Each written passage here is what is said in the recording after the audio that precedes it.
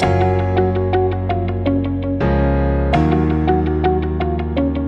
everybody, welcome to our webinar. This afternoon or this morning we are covering archiving made easy, fast, efficient and seamless with medialoopster and Archiware. Speaking, this is David Fox from London with Archiware, and with me today I've got David Becker from medialoopster. Hi David. Hi David. Hi. So let's have a look at what we're going to be covering in today's webinar. Before I do that though, quick slide just to say that we would really like you to ask us some questions. We've put some time at the end of the webinar aside to run through any questions you ask. There's a questions box that you'll find in your go-to UI. So put the questions in there and we'll read them all out at the end of the webinar when we've covered all the content.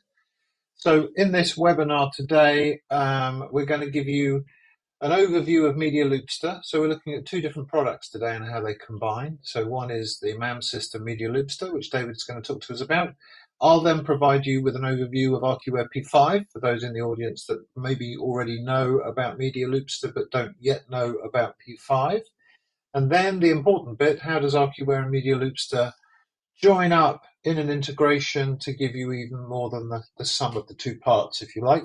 And then at the end, we'll take those questions. So let's kick off with some information from David about medialoopster. So over to you, David. Yeah, thank you.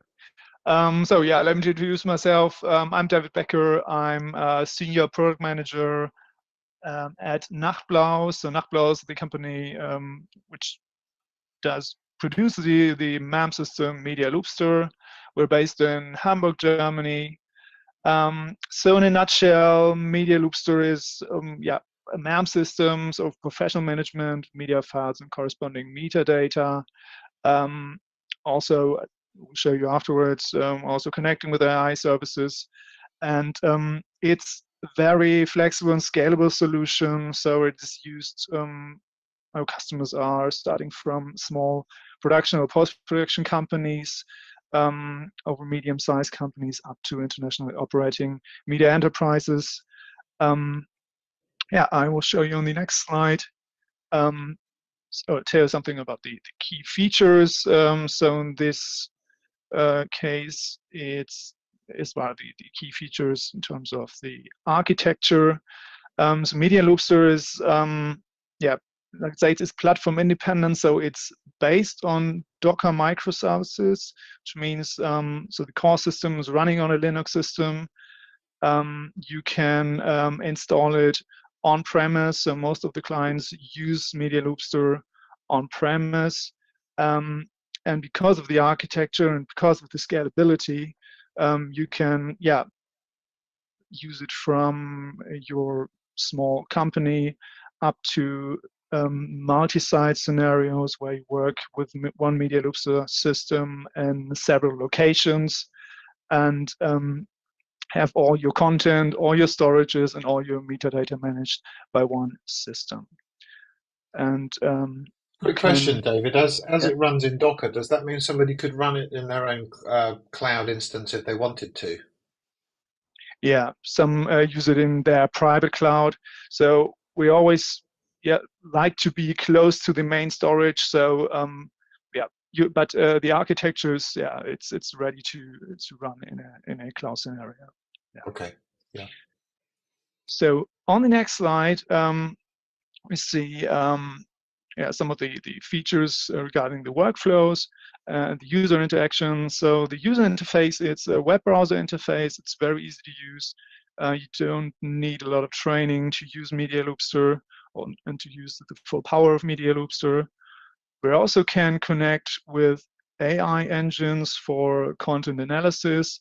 So we have several engines, third-party engines we're supporting, as well as our own developments of AI engines, like a speech-to-text engine that's also running on-premise, so that you don't have to use third-party cloud-based engines. medialoopster has a panel integration with the Premiere Pro, so you can work seamlessly with your favorite editing system. And of course, we integrate with Archiware P5 using our archiving features. And last but not least, we're offering a open REST API to make it very easy to integrate with other third-party systems. And we also can import and export any kind of metadata in form of sidecar XML files. So this is okay. Another question in the screen grabs on the screen there, the darker one. Is this a native application for pulling files into medialoopster? No, this is a screenshot of the of our Adobe Premiere Pro plugin. So it's built in the Adobe Premiere interface, and this is why it looks has a kind of darker look and feel. Yeah, has a different look. If there's time at the end, I can show you also the integration. Okay, excellent. I'll put you on the next slide. And on the next slide, we see what's possible to when it comes to archiving of video assets. So with medialoopster, we can control and kick off the whole archive and restore processes. So we're able to archive and restore selected assets or asset collections. We're displaying the user if the high-res content of your media is online, or if it's in archive, or if it's archived and it's both, so it's online on your production storage. You can do the whole archiving either manually or have it automated. The configuration is also pretty easy because we have a system of connectors in medialoopster in this administration interface where you can set up your archiving systems. So you can also attach to local archives, but also of course, to P5, and can schedule your archive processes. And also, if you working closer or in integrated environments, you can also use the medialoopster API to control and to manage the archiving processes, or just get the status of the archiving just by using the medialoopster API. Okay, got it. And the next slide takes us to the demo. So you're going to show us your screen and give us a demo. So I'm just handing over the presenter button to you, David. Okay, now I'm sharing my screen, and what we see now is the main interface of medialoopster in the web browser. So my demo system here is pre-configured. I have some content imported, and I am logged in as a user. So we have several users you can use to log into the system. Everything we see here in the user interface is based on user or group permissions. So if a user has less permissions, you see not as many buttons and menu items as I see now. We can browse our content by just clicking on the items here on the left-hand side, which is the search area in medialoopster. So I can perform a search here by using this, for example, this simple search field here. You can click on any asset and get an instant preview in the media player. In this media player, you have a time accurate and time code accurate, frame accurate playback of the video. So you see exactly the time code of your high-res content. We have some basic asset-based metadata here underneath the player, and on the right-hand side, we have also kind of a list of your metadata that's inside the video file. So we are able to segment the video into several shots and attach almost any kind of metadata to these single shots. So this is very helpful if it comes to metadata that's created by AI content analysis engines, So we can attach, for example, to Azure Video Analyzer or AWS Recognition to create or to use automated keyword creation and have your content tagged by these engines. David, do a lot of your customers use the AI keyword tagging in their workflows? Is that a big thing these days already? Yes, more and more customers using it. So almost all the new customers, they ask for it and they're using it. Yeah. Yeah, yeah, yeah. So there's really an increasing demand of these AI services. And what we also do is that we can create transcripts of your video. Like in this case, there has been a transcription has been made by our own ASR engine, which runs on premise. So there's also an option, medialoopster, that we can ship kind of appliance, and you can do all your speech to text performance. You can do it all on premise, so you're not have to open your system to public cloud services, and it's all your data, and you can have kind of unlimited processing time to produce the transcripts of the video. So in this case, we have the full transcript here. If we have information about the speaker, we also can tag the speaker. We instantly create subtitles of the video. We can display the subtitles here. And if there's any alteration to make in the transcript, I also can use the editing feature. So I can edit the transcript, save the transcript here, and yeah, I'm good to go. And of course, I can use the transcript to search my content. I can perform searches based on what's being said in my content. So yeah, this is basically the search and metadata functionality.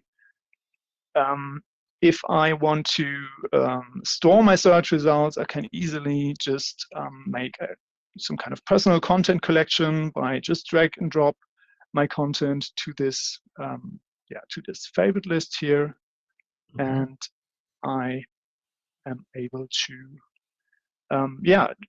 take this content and to hand it over to additional workflows, like sending it somewhere, editing it. So I have an integrated rough cut editor to also do, based on the video proxies, do some editing here. And I can also hand it over to Adobe Premiere.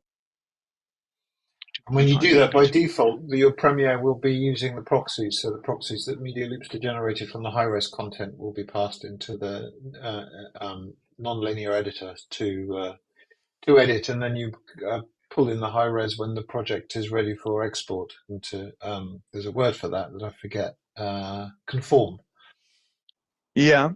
This is something that's new with medialoopster and with the medialoopster Premiere Pro panel integration. We have here this checkbox, say, use proxies. And if I check this checkbox, then medialoopster uses the proxies from that we already created to do the editing. And then you can, at the end, you can do your final conform when you're exporting, doing kind of, we call it a remote export. So you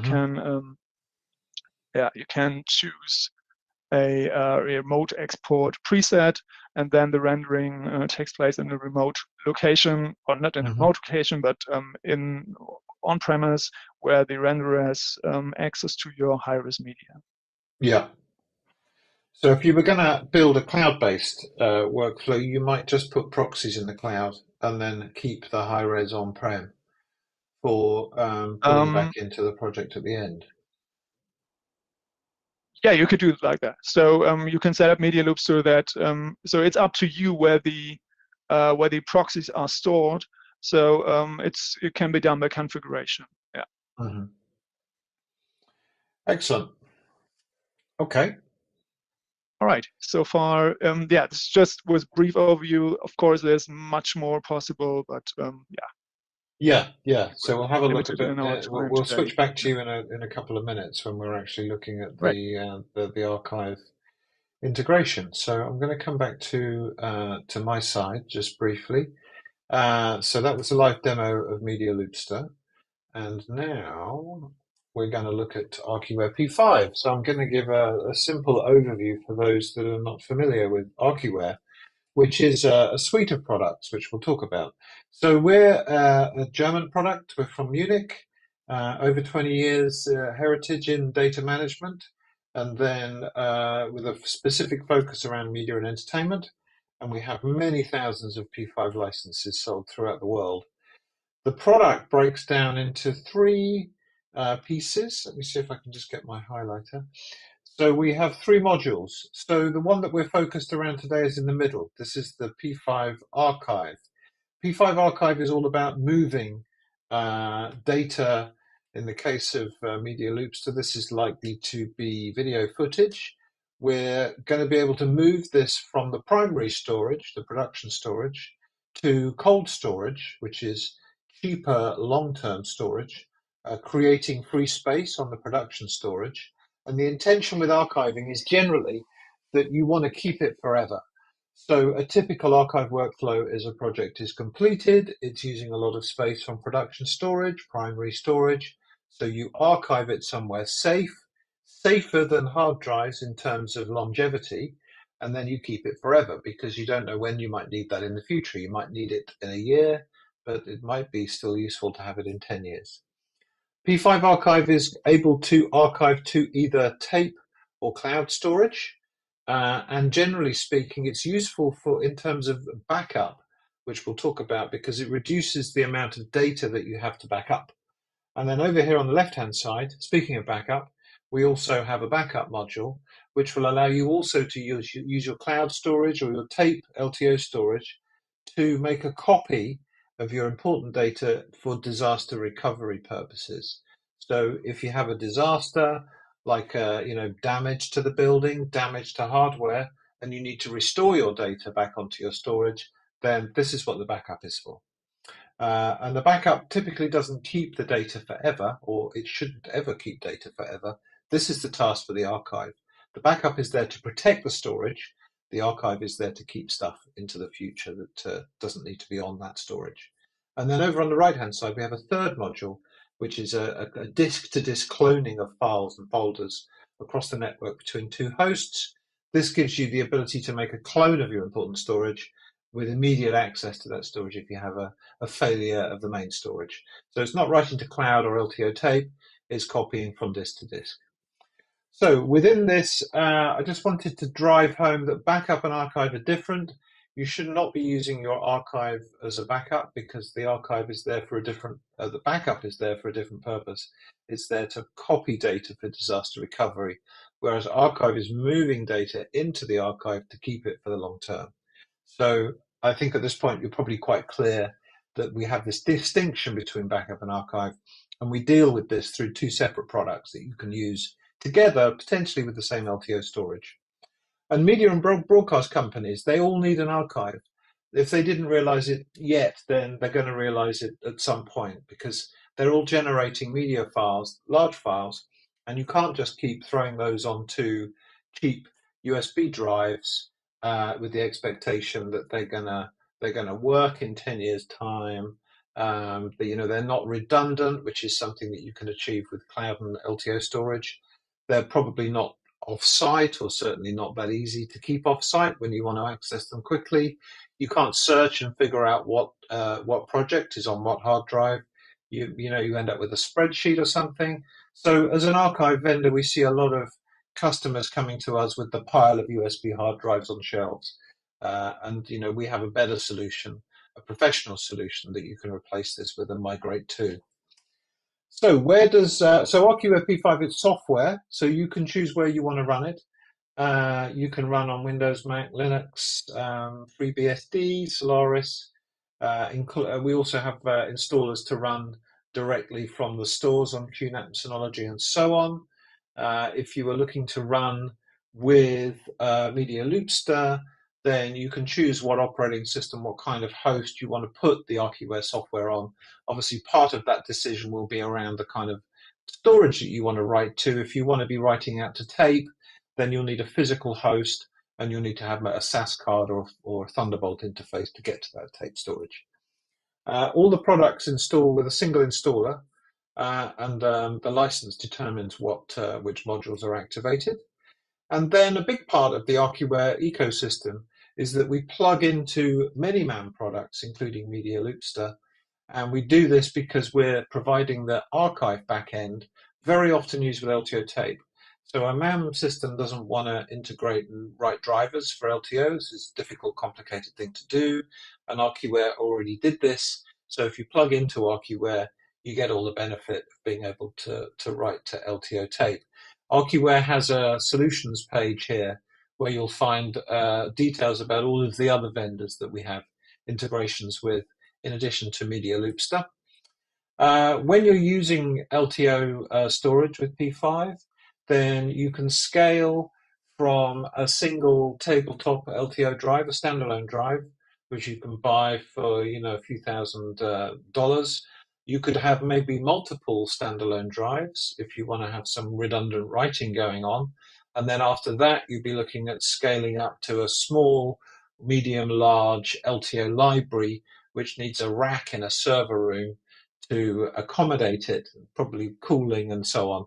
But this allows you to have 25, 50, 80, 200 tapes in a single device, and the capacity of a single tape multiplied by many tapes in the single library means that you can have a big online archive with lots of LTO tapes. And Archiware will manage all of these tapes. It knows where every file is that you archive through medialoopster. So when you go into medialoopster and you have a tape library and you want to restore a project, then we load the right tape. We know where everything is stored because we index everything. LTO, this is not my graphic, but this is the LTO roadmap from QStar. And you can see here that we're currently on the LTO 9 generation, which gives you 18 terabytes of uncompressed capacity per tape. LTO 8 is also in use at the moment, commonly with 12 terabytes. So the tape capacity is quite high. And then LTO 10, which will be announced soon, we hope, may have up to 36 terabytes of capacity per tape, and a single tape is around $100 currently. So you get a lot of terabytes for your dollar with LTO, plus the advantage that the tapes are very stable for long-term retention of data. So if you're keeping your data on tape, then it's much safer than it would be on a hard drive, which doesn't have a very long lifespan by comparison. Alternatively, you might want to use one of the public cloud vendors for your archives storage, which again is we support all of the main cloud vendors, and you can set up the workflow to go to cloud with medialoopster exactly how you do it with tape. It's just a different endpoint that we're writing to. Or you can have both. So you might want to have some on-premise tapes, but you might also want to put a copy in AWS Glacier Deep Archive storage for certain data so that you have belt and braces, so that you have that insurance policy, copy in the cloud. So on this graphic, I'm just showing you a little bit of the native P5. We have a very simple MAM style interface for everything that you archived. So if you're using us through medialoopster, you don't need to interact with this screenshot specifically. But if you want to use P5 in isolation, then we track every file. So here we're in a particular folder. In this source folder, I can see all these AVI media files in this folder. This is stuff that was archived and is no longer on disk, right? This is an index encapsulating what was on the disk but is now on tape. Then we can see thumbnails of these media files. I can even have P5 store its own small proxy so that I can get a little bit of playback of a media file that has been committed to tape, including metadata, custom metadata that I can see about that file. And this whole interface is there so that we can search, browse, and find things that we want to recover from the archive and pull it back onto disk storage. So P5 has its own web interface. But when you're using it with an API and a product like medialoopster, then you really just need to use the web interface to get everything set up and configured. And once that's done, all of the interaction with the archive will happen through medialoopster. So with that, we're going to switch back to you, David, because you're going to show us the integration actually happening. So just got to get the right bit of the UI and make you the presenter again. There we go. So yeah, here we go. So yeah, this is the P5 interface like we saw in the slide before. On my system's a instance of P5 running, which is already configured. So I've set up all my my library, my archive plan, and this is all the information I need to do the configuration in medialoopster. So I need some information of my current setup here in P5, and then I am able to yeah, to configure and to add an archive connector in the medialoopster administration interface. So I already added an archive connector for Archiware P5, which stores all the configuration data to make the integration happen. So what can we do in medialoopster with the assets that should be archived?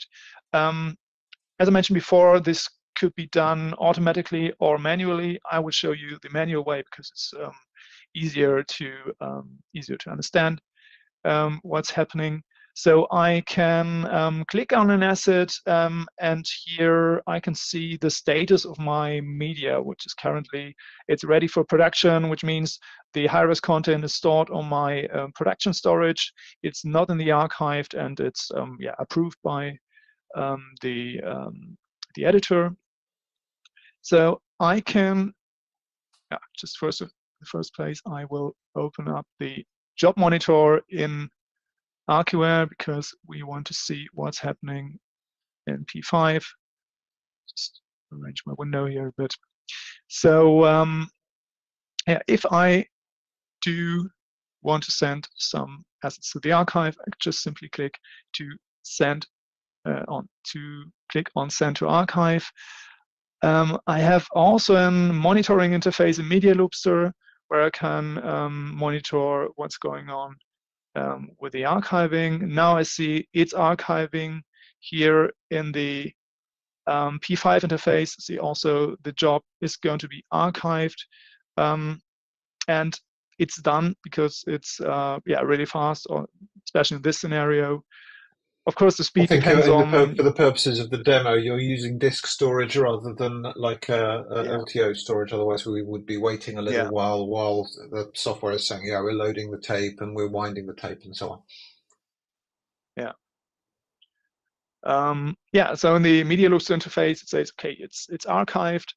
And if I look into the main user interface here in medialoopster, I can see now that my asset is kind of displayed like it's kind of faded out, which means that in our configuration here, the high-res file of the asset got immediately removed from our production storage in the second when the asset was successfully archived by P5. Mm-hmm. So we have now this label also here. It's stored in the archive, and yeah, I can do everything else in medialoopster in terms of working with the assets. So I can use the proxy file, of course.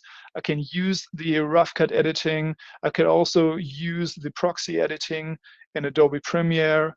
I can edit my metadata, use my metadata, export my metadata. So it's very, very easy to use. And of course, I can automate it and let, yeah, the automation do all the archiving process. Do some of your customers, David, do they archive it once they've got all of the proxies generated and all of the footage inside of medialoopster for a project? Do they sometimes take the original high-res into an archive just to give them space back because they don't need everything of high-res on the server until they have an edit and they want to pull Yeah, everything together for the edit? yeah, yeah, yeah. Because many do this because it's very expensive editing storage, this high-speed storage, and Mm, to save to save money and to save storage space. Um, Most of the content, we have some customers where most of the content is stored in the archive and is only restored for editing. yes, yes, yes. Um, I should point out actually that when you're restoring high-res back with media files back with Archiware from the archive, we don't just restore we don't just restore a subclip that you created from the original footage. We always pull the entire media file back in its entirety. So we're a file-based workflow, and we don't repackage a subclip from an original high-res file and just give you that. That's something that the MAM system will do. yeah, and and the restore process is as easy as the archiving. I can simply just click on restore from archive, and then it gets into the restore queue, and Hmm. it takes just an instance to restore the file, especially when it's disk-based, but also on a tape in a tape-based workflow, it's pretty fast Yeah. if the tape is once loaded. Hmm. Okay. Um, I should just add, if yeah, anybody's this got any questions that are recurring to them right now, see some questions coming in, then please type questions in now so that you're ready for us to answer them in the Q&A session. Yeah, so we had a restore job that we saw running in our job monitor window there. The job yeah monitor window is a really useful part of P5, I should mention, because you can see here what jobs are running in P5, and a job is really either writing to tapes or reading from tapes or preparing fresh tapes for writing. So you can see what everybody is running on the system from the restore window, from the job monitor window. and this just to mention that these archiving restore actions are, of course, even if I do it manually, I'm not only working for single assets, I can also use my favorites list, so I can drag all the content I want to archive into into my favorites list, or I can use a thing we call collections, like asset collections. I have a full project and I want to restore and archive everything that's used in this project. So this could be a couple of terabytes data, all kinds of data that I want to keep together when I archive and I restore the content. So of course I can just kick off the archiving process by sending the list content to the archive and then archiving everything that's inside this Mhm, list or inside this collection. mhm. Right. So Okay. Well, do we? thanks for showing us. So I'll come back to my slide deck here, and then we'll proceed with looking at some questions that you've asked us. Um, Archiware, just to give you a couple of URLs, we'll share the slide deck with everybody that registered.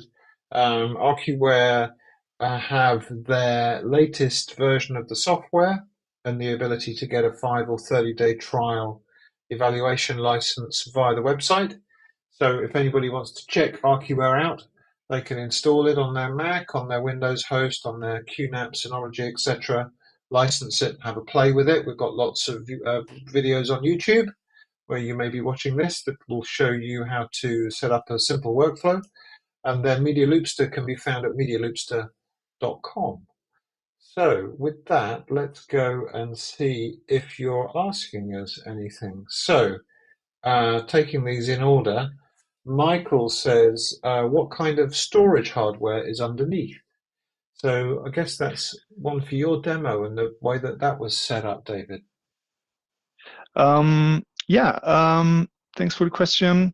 Um, yeah, so medialoopster, we can ship medialoopster as software only or with a hardware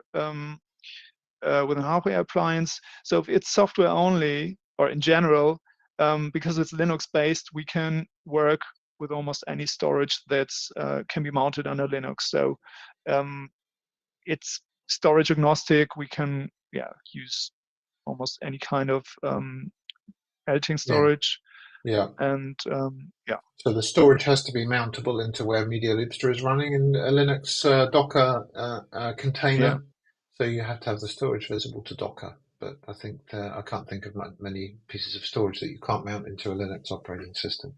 So yeah, answer there, Michael, is that it's really agnostic, and there's not any specific storage that you have to worry about. Load asks, how does medialoopster manage vertical and square video files? That's an interesting question. Can you cope with Um, funny aspect ratios, non-standard? yeah, we do. So in we handle almost any kind of aspect ratio in our. We can display them in our player. Um, at the moment, it's that if it's a kind of upright video, then we have kind of pillar box or letterbox, but it's always displayed in the right aspect ratio. In the original aspect ratio, yeah, because a lot of video is going portrait for social media these days, isn't it? So that's a big change. Same question from Load. Not the same question. Another question from the same person. Is there a transcoder possibility in different format and sizes? So I guess that's talking about the transcoding that happens in medialoopster. I guess you can configure that, right, to be whatever is the customer needs. Yeah, we um, do have internal transcoding in the first place to create our proxies. So everything we're importing, we're creating proxies for to make it visible and playable in the web browser.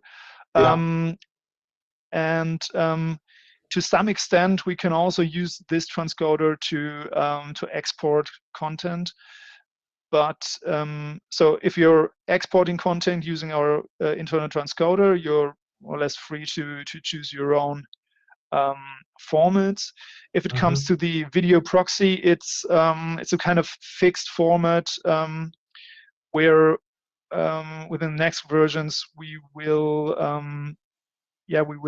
do a kind of um, feature that we're creating more than one version of the proxies to make it to have a variety of in video quality. But at the Mm-hmm. moment, it's a kind of fixed format.